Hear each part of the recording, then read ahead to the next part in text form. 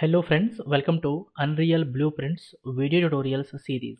From the past few video tutorials, we are trying to understand interp2 functions. We understood FInterpTo function, we understood VInterpTo function, we also understood interp2 movement component. In this video, I would like to discuss RInterpTo function. RInterpTo function is used to rotate actors smoothly. Let's understand how do we use RInterpTo function with an example how to rotate a cube around z-axis to 180 degrees smoothly.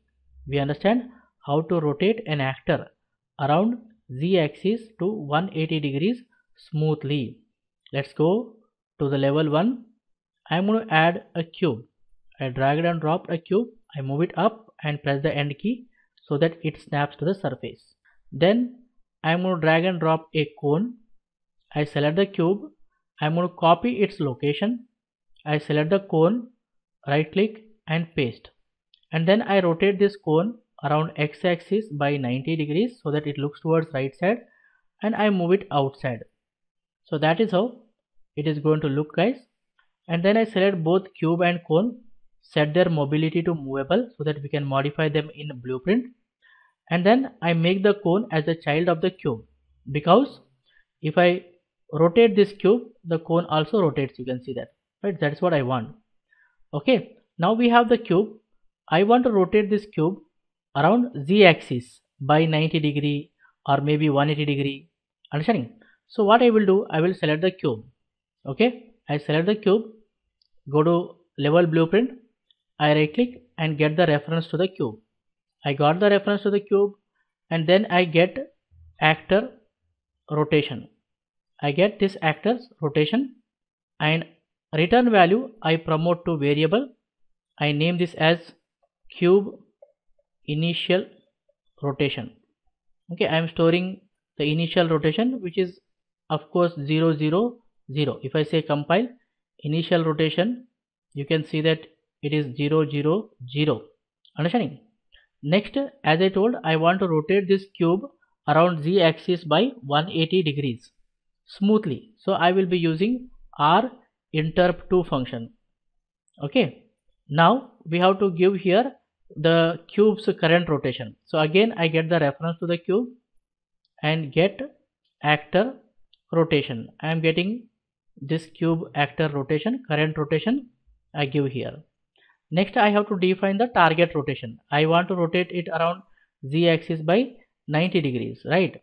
So first what I do, I get the initial rotation, cube initial rotation, and we have a node called as combine rotators.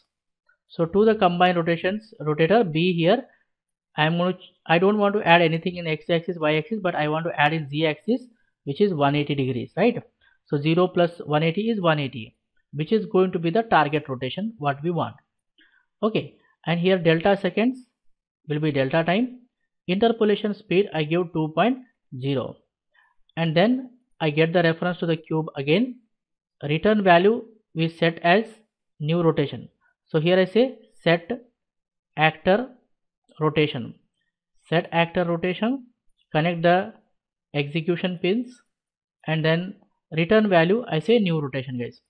So what happens here, you understand, event tick executes on every frame. We know that on every frame RInterpTo function, what it does, it adds delta time to the current rotation. Okay, it adds delta time to the current rotation and returns a new rotation, which is going to be the new rotation of the cube we are setting here, and that happens at this interpolation speed 2.0 until it reaches to the target rotation, guys. Compile, save, come to level 1 and play. You should see it is now looking to the right side, right? It is going to look to the left side. You see, if I play, it looks to the left side, which is it is rotated by 180 degrees. So if I say it should rotate by 90 degrees, so simply what I will do, I will give here 90. If I say compile, save, come to level 1 and play. See, now it is looking towards us, 90 degrees it is rotated. So if I have to make it look forward, so I simply give here minus 90 degrees, minus 90. If I say compile, save, come to level 1 and play, you can see here it slowly looks towards forward. See, it smoothly rotates So that is how you can use RInterpTo function, guys. It is very useful while creating games. So it is used to rotate actors smoothly, as I told. Remember this and try it yourself. Experiment. If you experiment, you get more idea, guys. If you like this video, hit the like button and share with your friends so that everyone will get benefited. In the upcoming video tutorials, we discuss more about Unreal blueprints. For more benefits and be up to date, do not forget to subscribe to our YouTube channel. Keep learning, keep designing, keep sharing.